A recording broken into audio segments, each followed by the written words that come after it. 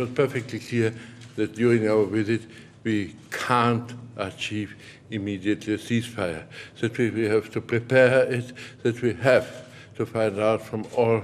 the countries in the region the relevant information to find out what are the possibilities, how we can go on. We had one great success in the humanitarian affair, about which there will Commissar for Wagner, whose task it was, will refer to you, because that was mainly her work. As the European Union, we would like to achieve a ceasefire in Gaza, and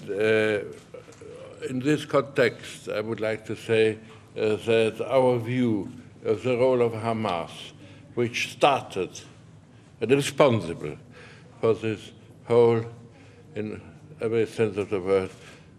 bloody affair, by starting not only shooting already during the armistice on Israel territory, but intensifying the rockets on Israeli territory in midst of December, which of course provoked the answer which was. Of course, we are scared very much